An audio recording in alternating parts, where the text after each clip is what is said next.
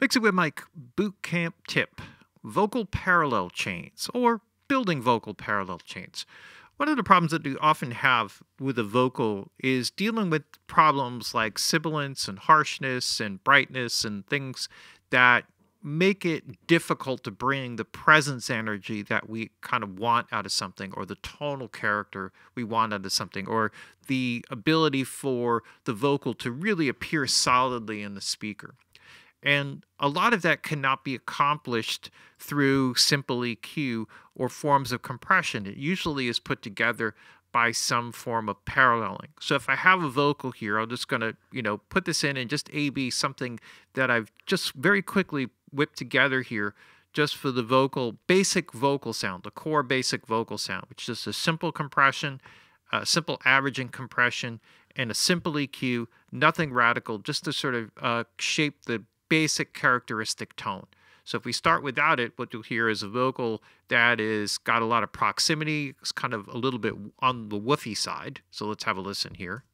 You know I'll wait, I'm standing in place. You kick it with her, you know I'm for ya, but you can't deny me when you close your eyes. Okay, and then what I've done here is just a simple shelf up for high frequency, so just a couple dB, 1.5K and up. Just to get rid of some of the woofiness here, a little over 300, pulling that back down a couple of dB, about a dB and a half. The mid bands are left alone. I often find that EQing out, boxiness and things like that often leaves the vocal sounding hollow.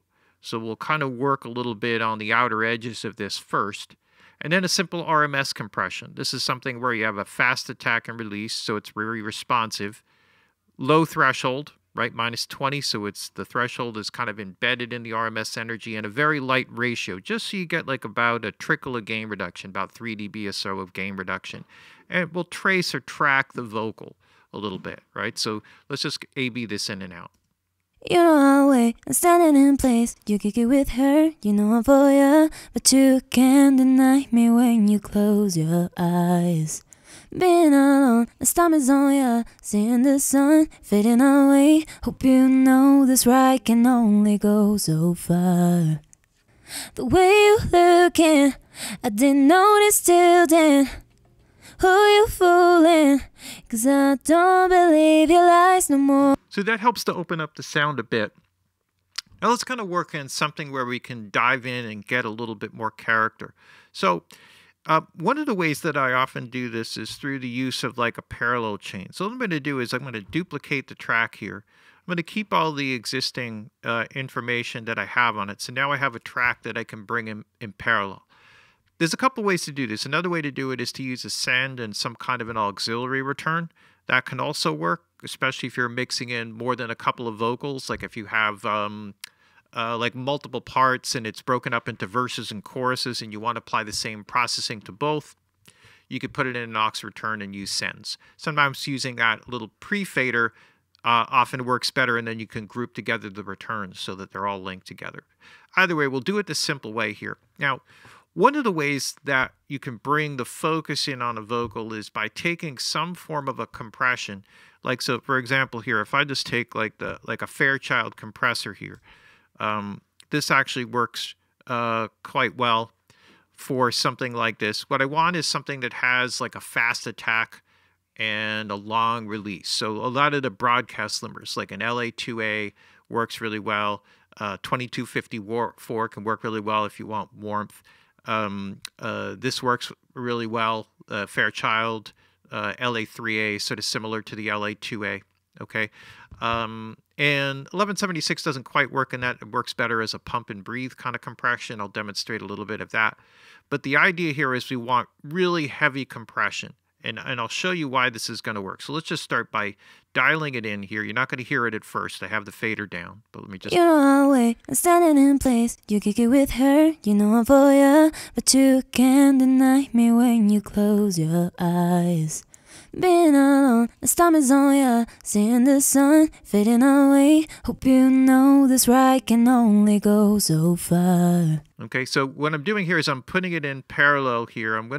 Find its 10 dB is kind of a nice sweet spot to shoot for. You can see how long it takes to recover there, and I'm going to blend it in. Now, you might say, why not do this with a plugin where you can just parallel it, and just use a mix control, and you're going to see why in a minute. So hold on, and I'll show you. So now I'm going to mix this in. Now, there's part of this where if I overmix this in, it's going to sound thin and pinched. If I mix in just the right amount, you'll hear the vocal kind of come into focus.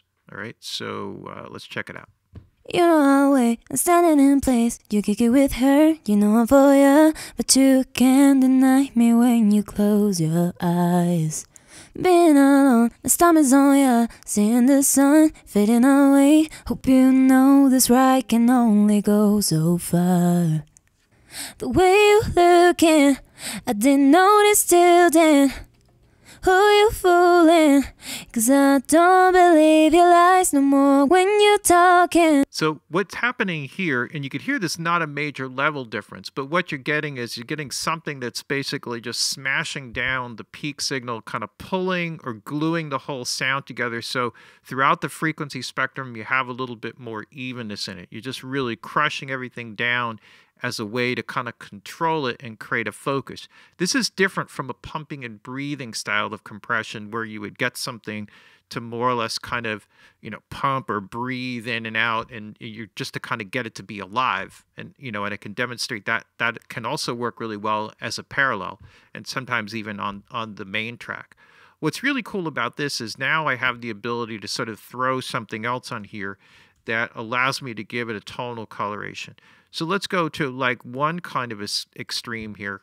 I normally would call it like a SansAmp plugin, which is only available in Pro Tools. This is a very cool one. It's the same. It's just a emulation of the SansAmp rack mount thing. And this adds like some really cool tonal coloration. So it's bringing in some distortion. And we're not bringing this in for like this heavy, like kind of gnarly kind of distortion. But what the distortion does is it brings more frequency energy within particular frequency bands. And what that does is it adds density to that particular area. So it's like putting more energy content in an area that might be hollow or deficient in the vocal, right? And so I'll show you how this works. And what I'm going to do here is I'm going to keep the Fairchild kind of open here just so I can match the level here and kind of keep this at a consistent gain reduction. But just watch as I go through it here. You know I'll wait, I'm standing in place. You kick it with her, you know I'm for ya. Right, so that gives me some nice warmth, right? You know I'll wait, I'm standing in place. You kick it with her, you know I'm for ya. But you can't deny me when you close your eyes. Being alone, this time is on ya, seeing the sun fading away. Hope you know this ride can only go so far. The way you looking, I didn't notice till then. Who you fooling? 'Cause I don't believe your lies no more when you're talking. I just know you're clowning. Who you fooling? 'Cause I don't believe your lies no more. You're trying, you lost me, thinking that you... See, like that brings out that kind of marbly, like cotton balls in the mouth kind of sounds. I can pull that out. You know I'll wait, I'm standing in place. You kick it with her, you know I'm for ya. But you can't deny me when you close your eyes. Being alone, this time is on ya, seeing the sun fading away. Hope you know. So what happens here is when I push the presence into the compressor here, the compressor sort of clamps down on everything and glues it together so it holds it, because what happens is if you do that kind of boost on the main track with its natural dynamic, the transient is just going to shoot out and cut through you like a knife, and you're going to end up with all kinds of sibilance problems. And that's kind of a classic thing that most people get. So this, or a tool like this, or even using some kind of, you can also do something like an Aphex, like I like this vintage exciter, do some kind of like exciter type of effect where we can bring it in. You know I'll wait, I'm standing in place. You kick it with her, you know I'm for ya. But you can't deny me when you close your eyes. Being alone, the storm is on ya. Seeing the sun fading away. Hope you know this ride can only go so far. Right. So now if I group the two tracks together, I can now well, let's just call it lead vocal, right? And now I can blend this in. Now, this track is very, very raw, so keep that in mind here. All my groups are disabled. That probably explains that. Here we go. You know I'm way, I'm standing in place. You kick it with her, you know I'm for ya. But you can't deny me when you close your eyes. Being alone, this time is on ya. Seeing the sun fading away. Hope you know this ride can only go so far. The way you looking, I didn't notice till then. Who you fooling? 'Cause I don't believe your lies no more when you're talking. I just know you're clowning. Who you fooling? 'Cause I don't believe your lies no more. You're trying, you love me, thinking that you could leave me, losing all the lies that you tell. The one who you're chasing, she ain't bad like me. Don't believe the lies that you tell. So now what I have is the natural dynamic of the original performance. I have something that's really like this super dense, tight kind of ball of energy there that kind of embodies all of the aspects of the sound that I want to bring in. And now I can blend this in parallel. And what it allows me to do is it allows me to work with this original vocal in a more natural way where I'm not trying to beat it up. So now if I apply some compression, maybe like a tube tech, something that will kind of follow the vocal and kind of, you know, glue the overall gain or levels from line to line, kind of pull it together, and then this ends up being the glue. When I bypassed all of the plugins here, that was just to show you that it's not just because I'm adding gain, because often when you just add gain, things sound clearer. But I try to structure this as a unity, so when I take it out, basically the same level, but then you hear the tonal shift and difference. It's a simple idea, right? Just ram it into the, you know, to the car crusher, into the, you know, compactor, and then take that dense energy and kind of mix it in. And this is the type of sound you hear over and over on records, where that vocal just feels like it's right in front of your face and just right and sitting there. So, all right, there you have it. This is your boot camp tip, just working with just some quick ideas on some vocal parallel chains. There's many, many different variations of this, and every situation is a little bit different.